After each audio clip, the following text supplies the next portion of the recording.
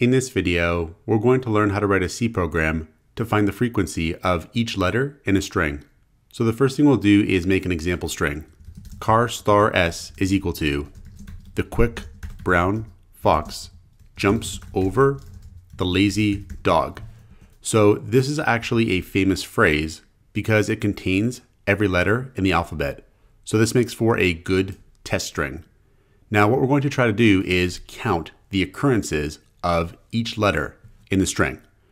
There are 26 letters in the alphabet, and our program is going to be case insensitive. So we'll count this uppercase T as an occurrence of T, and we'll also count this lowercase t as an occurrence of T.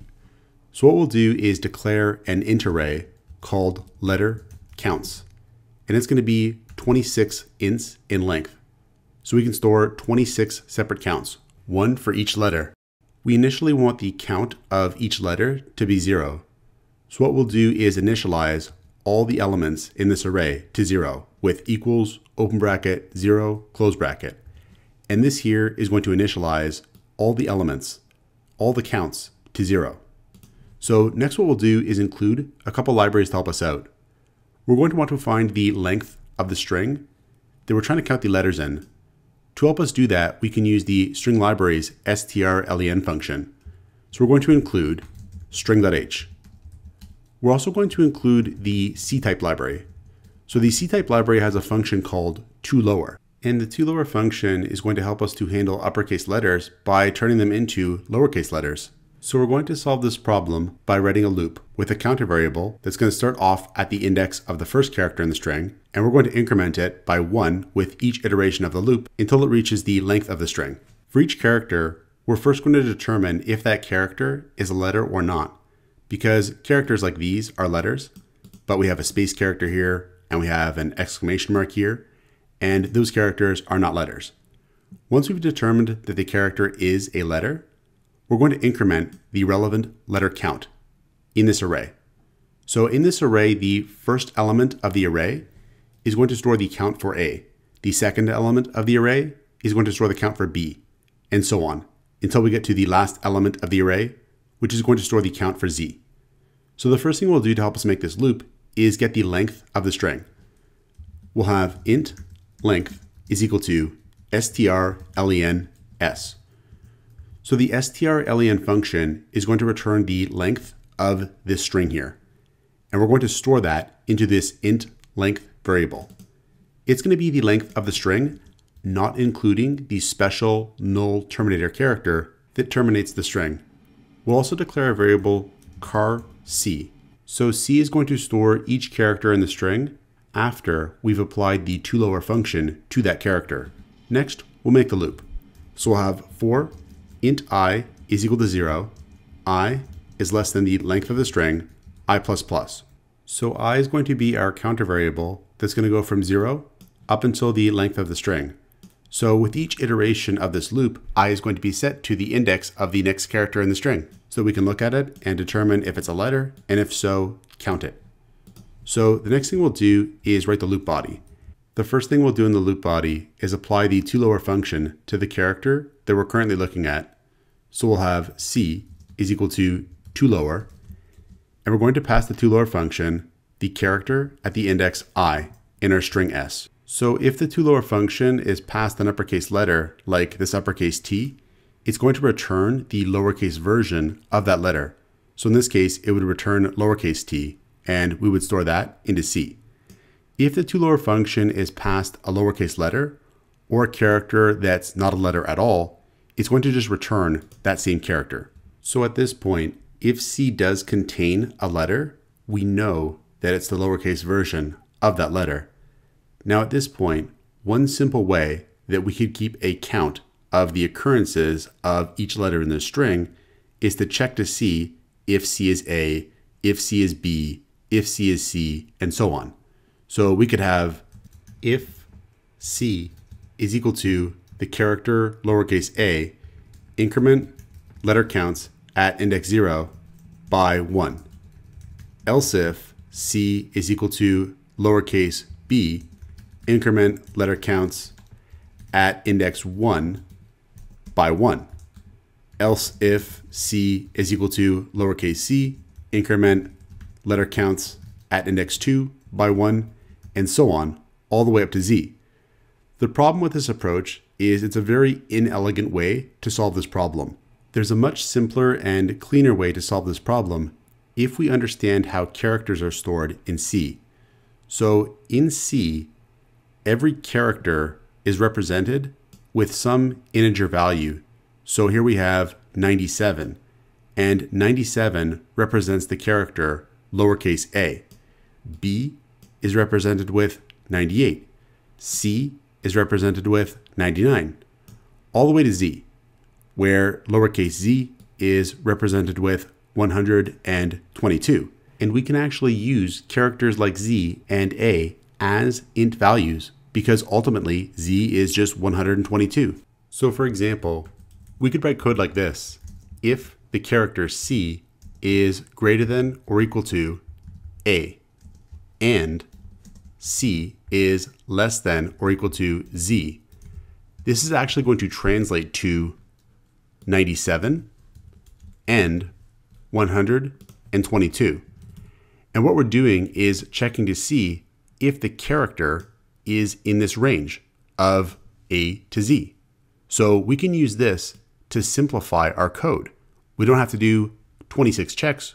We can do just one check to determine if the character actually is a letter. We can also do things like this. If I had, let's say, the character Z, and I did minus the character A, this would actually be 122 minus 97, which would give us 25. We could actually use this to determine the index of the letter counts array that needs to be incremented. So if we had A as our character and we subtracted A, we would then have 97 minus 97, which would give us 0. If we had B as our character and we subtracted A, this would be 98 minus 97, which would give us 1. And again, if we had C as our character and we subtracted A, this would give us 99 minus 97, which gives us 2. These are the exact indexes in our letter counts array that we want to increment for each one of these characters. So if the next character that we're looking at in the loop is A, we want to increment index 0 of our letter counts array. If the next character that we're looking at in the loop is B, then we want to increment index 1 of our letter counts array, and so on, all the way to Z when we want to increment index 25 of the letter counts array. So let's use these two tools to help us solve this problem. Up here, we'll do a simple range check now. We'll have if C is greater than or equal to A, and C is less than or equal to Z. So if this condition is true, this means the character is in the range A to Z. Then we can increment the correct index of the letter counts array with letter counts C minus the character A plus plus. So this here is using the exact technique we just talked about, where if C is set to A, this is going to give us 0. If C is set to B, this is going to give us 1, and so on. And we're going to take that index and we're going to increment the element at that index by 1 to increment the count of occurrences of that letter. So by the end of this loop, letter counts is going to contain the count of each letter in this string. Now we could just output letter counts very simply, just to check. We could have for int I is equal to 0, I is less than 26, I plus plus, and then here we could do a simple printout of the values in letter counts. So we could have printf %d\n letter counts at index I. We could save this, compile it, and run it, and we should get the count of all the letters in our string here. And we do. But right now, this isn't a very nice output of the data. For data like this, it would be nice if we could put it in a nice looking table. So that way we could have each letter and the count of that letter beside it. So let's do that. let's put this data in a nice looking table. We'll actually make some table headers. We'll have printf, and we'll have percent minus 10s, percent minus 10s, and percent minus 10s. So percent minus 10s means that we're going to output a string here. 10 is the field width, and minus is going to left align the string within that field. Here we're going to have our 3 column headings. We'll have letter. This column is going to contain the actual letter itself. Then we'll have count, where the count column will contain the count of each letter. We'll also have one more column, percent, where the percent column is going to contain the percent of the entire string made up of this letter. So we'll also have a new line to end our headings. So we can save, compile, and run this. And right now we'll see that we have 3 column headings, letter, count, and percent, and all of them are in fields of width 10, and they're all left aligned within their field. Next, let's actually output a row of stars to separate our headings from our actual data. So we'll have for int I is equal to 0, I is less than 30, I++. So this loop is going to iterate 30 times. And all we're going to do is print out a star character each time to give us a row of 30 stars. And then we'll finish this line by outputting a new line character. Next, we can actually output our columns of data. So here in this loop right now, we're already outputting the letter count for each letter.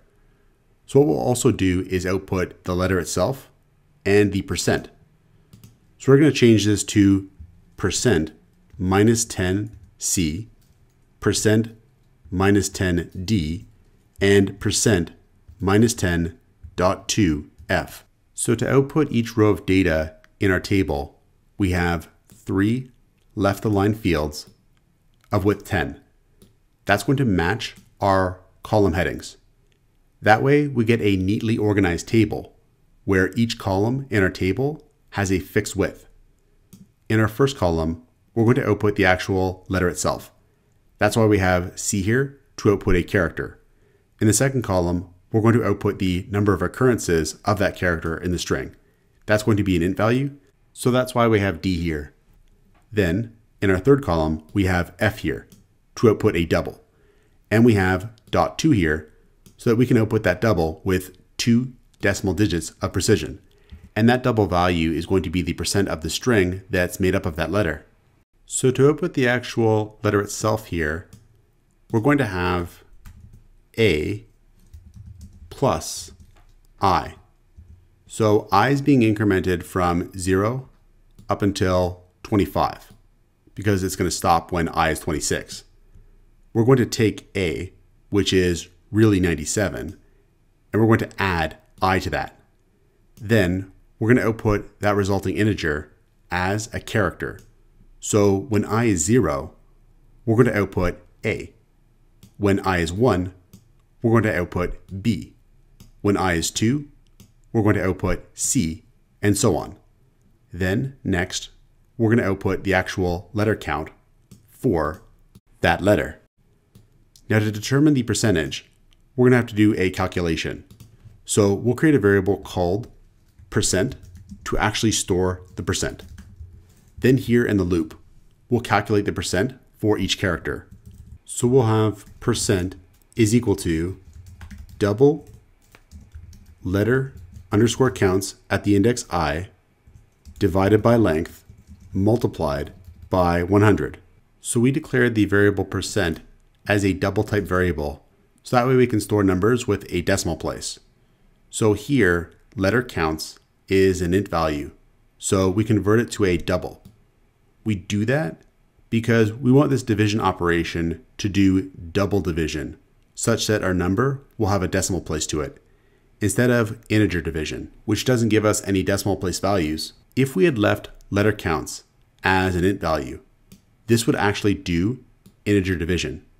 So that's why we have this conversion here, to ensure that the number we get as a result does contain the decimal place values. So this will give us the percent of characters in the string that are made up of this letter. because we're taking this count of that letter and dividing it by the total number of characters in the string. Then we're multiplying the result by 100. So that way we get a nice percentage figure that we can output here. So the next thing we'll have to do is add percent as an argument to the printf here. So we'll just have comma and then percent. So if we save, compile, and run our program, we now get this nice table output here that has column headings, a separation between our column headings and the data, and we can see that the letter A is in our string once, and that makes up 2.27% of the entire string. Whereas E is in the string 3 times, and that makes up 6.82% of the total characters in the string. So that's how we can count the occurrences of each letter in a string using C. Check out portfoliocourses.com, where we'll help you build a portfolio that will impress employers, including courses to help you develop C programming projects.